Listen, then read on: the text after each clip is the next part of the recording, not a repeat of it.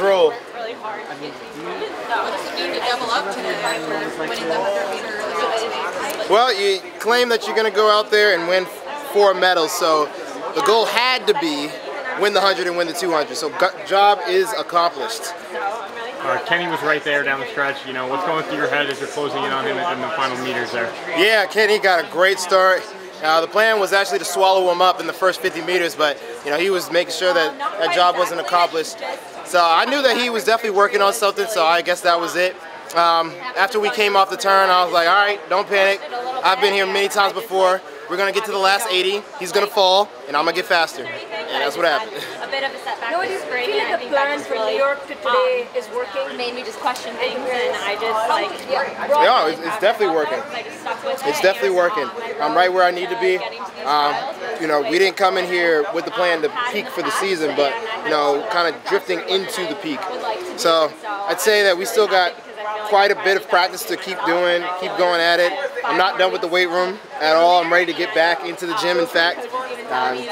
Work on some kind of like just smaller weaknesses within the body, just strengthen them up before we get to the Olympics. And I got quite a few races still to go. I got at least 2 races, and we'll keep it going. Thank you. You know, you kind of tweeted out to the Jamaicans. I guess there's a nice competition right next to you too in Kenny. Not yet. No, I mean, the U.S. has been dominating. You know, we've had 2 medalists at least at each World Championship and Olympics since 2021. So, you know, the 200, we definitely have a strong boating for sweeping again. You've talked a lot about taking aim at Bolt's records. What makes that such a big goal for you? Well, I mean, I think when everybody starts to get to the top, they start to realize, all right, what do I got to do to be considered the greatest when I leave the sport? And you know, grabbing a world record is, you know, one of 2 things that I still have left to do. One being grabbing an Olympic gold, and then 2, grabbing a world record.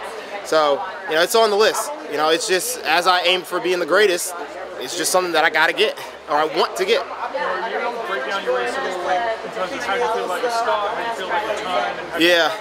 So I felt like the first 10 meters were pretty good. I came up real close to that 10-meter mark in the first 7 steps. As I was coming up, I felt like I was more focused on trying to get my hips underneath me, which I think is where I had kind of probably the biggest pause and momentum. Instead of saying, all right, let's just like rush the moment, it was more, let me wait, get my hips under, and then start moving. Once I got that, I was looking up and we were starting to drive down the track. I was trying to make sure that I was putting as much energy into the track as possible. I heard Christian, saw Kenny out there. I'm like, all right, I'm not worried. I've been in this position many times. I'm just gonna keep doing what I'm doing, and you know, we'll keep running faster and faster. You know, going through, when we came off the 120, slingshotting off, it was like, all right, I see Kenny, I see him fatiguing. All right, let's just keep putting power into the ground, keep going. And I was like, by the time we got to the 80-meter mark, I'm like, all right, yeah, I got this race in the bag. Let's finish this up. How'd you feel about the time? The time, I'm satisfied with the time.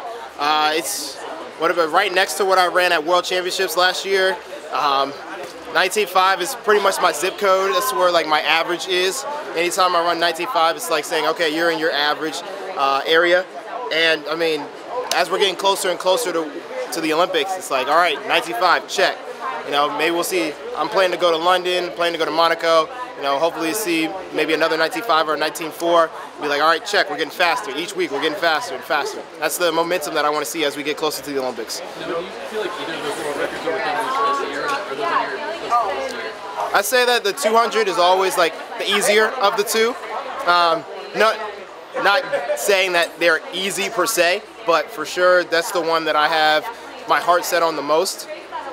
And it's the one where I think everybody's been like, oh, you're at the American record, you're the third fastest. Like that's probably where you're gonna, you know, see you can add a little bit more improvement and get a better result. But as you see today, you know, it's not always dependent on if you're in shape or not. It's, you know, the day, the competition, the wind, it's everything, you know. Do you feel like you thrive off pressure? I definitely thrive off pressure. I thrive off big moments. The bigger the moment, the faster I run.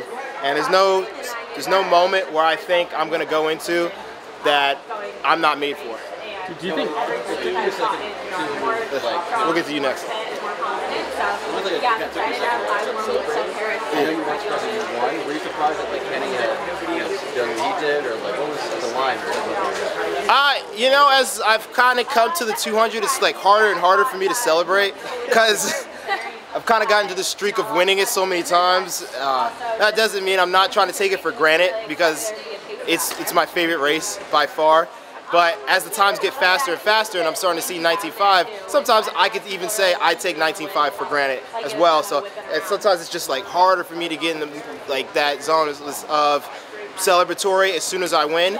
It's like, all right, great, I got the job done. Great, I proved to myself that I'm fast. You know, I'm excited for it. Let's keep going, let's keep pressing. You know, this isn't the time to say, oh, this is the momentous occasion of a great day. It's like, good, we got the job done, let's keep it moving. I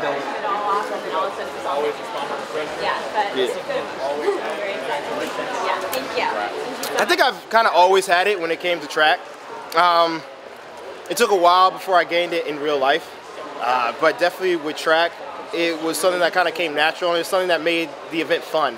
I felt that, you know, what's winning without a crowd? What's winning without competition? What's winning without the hardship? You know, if it's easy to win, why do it? If anybody can do it, why do it? You know, it's the hard things that I want to go after. So just curious, would you prefer Doha 2019 when you're a little behind coming off the curve, or June 2022 when you're clear kind of getting the win?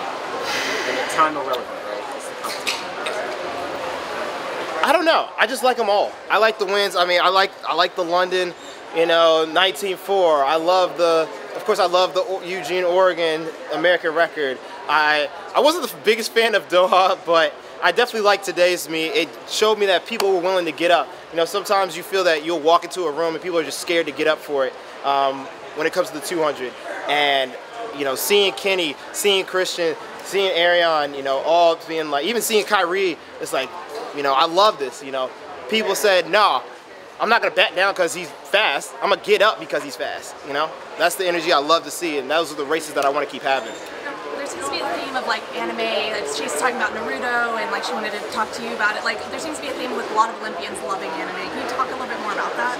Yeah, it's just kind of our generation. You know, we grew up during the Toonami era when anime was becoming big in America, and now we're all adults or young adults, so we have had our time to shine, and you know, now you're seeing a lot of us become athletes, and some of us become movie stars, and so on and so forth. So now it's not as taboo to talk about it, and we're very open with how we like it and how we resonate with it, and we want to bring it to things that we do. Noah, where are you at with the negotiations to run the 4x4? I haven't started negotiations yet. Let's just say it will be hard, but I'm going to let them know that I'm available and I'm ready to go.